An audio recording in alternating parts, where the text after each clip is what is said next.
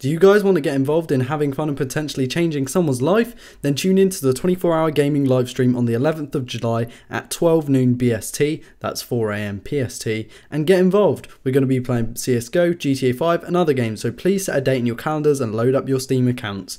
Twitch name is on your screen now. Enjoy the video. So, you've probably heard of me mention most custom ROMs in a lot of my videos, and if you're not here from my other videos, then welcome to the channel. Please do subscribe if you're new around here. So in this video, I'm actually going to try and, as clearly as I can, explain to you what custom ROMs are, why you should install them, what benefits you get from them, what devices you can install them on, and if you should install them at all. And maybe I'll delve into a little bit of custom recoveries afterwards. So, what are ROMs? Well, they stand for read-only memory, and what it basically is the system image of your operating system. So, in this case, Android, and it's kind of the image on your phone that contains the OS, and it's a read-only memory system because you don't really write to the OS. Why change your flash ROMs? Well, you can get a lot more out of your phone using ROMs. So maybe you don't have a lot of money and you've got an old phone, and if it's the one that I will mention later, you maybe want to kind of revive life into it. Who wants to go and spend £800 on a Galaxy S8 Plus when you can spend none, maybe a little bit of your time, and get something that's almost as good in terms of the experience in an older phone that you like and have got used to, so you don't have to experience anything new and you don't have to try anything new or get used to anything. Or maybe you want those new features and you want them on your phone and you don't want to go and spend money, or you don't want to waste time. You want to have them on your phone right now, and you can do that most of the time. So what features can you get? Well, you can customize your device in many other ways using something like a custom ROM. With something like Knox or Samsung's TouchWiz or LG's kind of user interface, or maybe HTC Sense, or a custom skin on top of Android, there isn't a huge amount of customization or customizability. And by installing a custom ROM, sometimes you get new features, especially on the more heavy duty ROMs, because you get way more features such as installing skins, changing all of the fonts and everything like that just to suit your needs. You can also improve the performance, the battery life, and the speed of your device overall with a custom ROM. It's not just purely form, it actually works as function as well. A good example of this is installing a custom ROM that limits Android to its basic functions to give it to your kid, with lots of parental controls and stuff that, yes, you can get in Android, or yes, you can get in any other OS, but isn't quite as good or as specialized. And similarly, you could get a custom ROM that works really well for grandma or grandpa who can't really see very well, and it gives you extra big buttons, and basically there's just a call or text option, and there you go, they've got a touchscreen, they've got a smartphone, and it works, and you just made it a hell of a lot easier for them, and you didn't spend any money doing this, buying any specialist hardware. What options do you have? Well, with the inclusion of XDA Developers, which is a fantastic website that I really do recommend you guys go and check out, you will be able to search for any real ROM on any real phone, and there's so much support for loads of them. You know, even funny phones like Elephone or Xiaomi, which aren't very popular in the UK, or things like that, or phones that aren't very popular in the US. You know, you get all of these phones that maybe you just got it as a present, or it was the cheapest one you could find. You weren't really in control of whether you wanted to get a Samsung or an LG. Maybe you've got a low-end device. You will be able to maximize its potential by going through a website like XDA Developers, which has thousands of forum posts and threads and awesome articles about different ROMs, you know, listing all of the specifications, all of the features, and just to see if it's right for you, and you can download it and install it. I would recommend Lineage Os, which was previously known as CyanogenMod, and also Paranoid Android and Cataclysm. These guys are awesome as well. I definitely do recommend Lineage, though I used to have that on my Nexus. LG phones, Nexi if you want to call them that, or phones like that are a lot easier to install custom ROMs on rather than Samsung. Apple iPhones aren't really it's not really going to work for you here, unfortunately. You'll just have to buy an Android device. But for Samsung S8, S7, S6, any real Samsung owners will have to do a hell of a lot of work to change their phone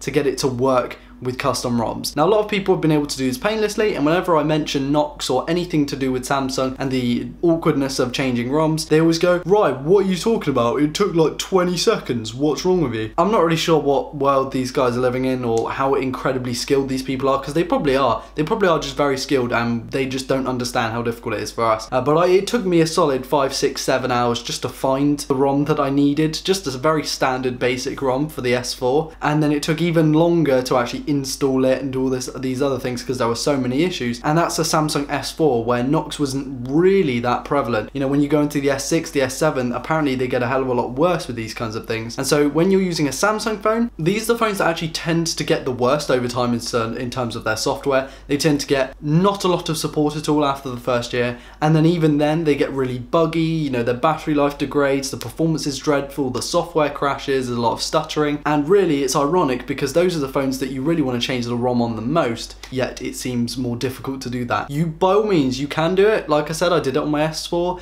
and there are plenty of guys online that teach you how to root and install custom recoveries and custom ROMs on your device, so just Google them because the internet is a magical place. But of course it is a little bit more difficult, or in my eyes it was a hell of a lot more difficult to do it on a Samsung device as opposed to other devices. Pretty much any Android device you can change the ROM of, as long as you have certain control, such as rooting the device, unlocking the bootloader and stuff like that, which if you read up online you will learn a hell of a lot more about. That's not what I'm talking about today. Today I'm talking about custom ROMs. You will probably use a tool called ADBM Fastboot, or maybe you'll use Odin for Samsung devices, and you'll use these tools as well as your computer and a USB cable. That's pretty much all you need, and your phone of course. There's not really any specialist hardware that you will need to install custom ROMs or custom recoveries, and if there is, then I'm not sure what phone you have. That's crazy. I want to know what that phone is. Please leave a comment with that. Now, what are custom recoveries? Well, the recovery is almost like a preemptive UI before you get to the OS, almost like a BIOS, but it's not a BIOS, guys. Do not get it confused. What it is a menu. So say you have a broken OS, like maybe your Android is broken, it just doesn't work, something is bugged, it's crashed, or it's not compatible, or you installed it and you did something wrong, or it just kind of broke. Obviously most of the time it's user error, but you know, forget that for a minute. You need to change it. Well, usually you'd be kind of screwed. You wouldn't be able to do anything about it. With a custom recovery, it allows you to kind of change your partitions, change your software, change anything that's on the device. You can kind of get root access to all the different levels. You know, you go into your SD card folder, all these things, and you can change, you can sideload the applications on, which is what you will do, like sideload GApps and sideload the OS on, and sideload a recovery if you've got one of those on there, and you will simply just install it like that. You will just access it from the recovery. You click install, or you click install package, and you do it all there. Most of it is done in the recovery / ADB Fastboot, whatever, and not a lot of it is done in the OS. Once you boot into the OS, which by the way you'll probably want to install GApps first, as soon as you boot into the OS, that's usually when you do your standard procedure. It kind of gives you the menu, just like you've bought a brand new phone and you need to input your name, you know, your Google account and stuff like this. You'll get that after you do the custom recovery. So adding a custom recovery in there is really useful. I'm not really sure why you would not do it. I've never actually installed a custom ROM without installing a custom recovery, or there being one on a phone, but definitely a custom recovery is an essential tool. So I know a lot of my YouTube viewers and subscribers are really heavily into their custom ROMs, custom recoveries, anything to do with custom phones. So I'm sure if you leave a question, they will more than likely answer it. I'm not a pro at this, guys. I've done this maybe a handful of times. My friends Harry and Rob have done this way more times than me, and my subscribers are very, very clever in terms of the phone software community. They are really, really good, and I'm sure they'll be able to help you with anything that you really need. And if you all have questions for me that no one else can answer, then please do comment those too. And please subscribe if you're new around here. I do make phone videos. I tend to make videos on older phones, or slightly older phones that people are thinking, well, the price has come down a bit, shall I still buy one of those? That's just kind of my job. That's what I do. I will delve into the newer phones eventually, but I don't really have the money to be doing that right now. I actually use an S7 Edge and LG G2. Funnily enough, I'll make a video on that soon. Hopefully you've enjoyed the video. Like I said, if it's informative, then you know, please like it. If you didn't like the video, dislike it. Comment telling me if you liked it, disliked it, questions, anything like that.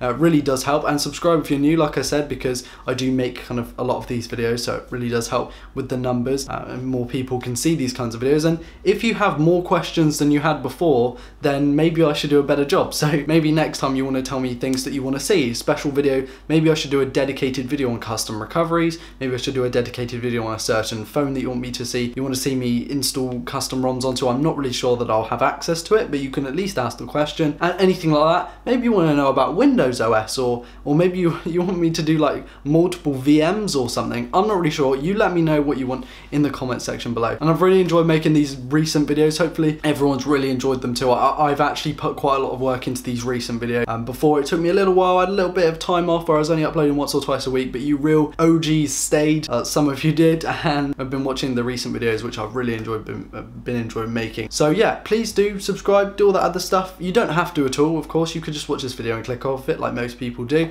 But I will see you in the next one. My name's been Ryan Thomas. You guys have been awesome. This has been Failtech, and I'll see you in the next one. Peace.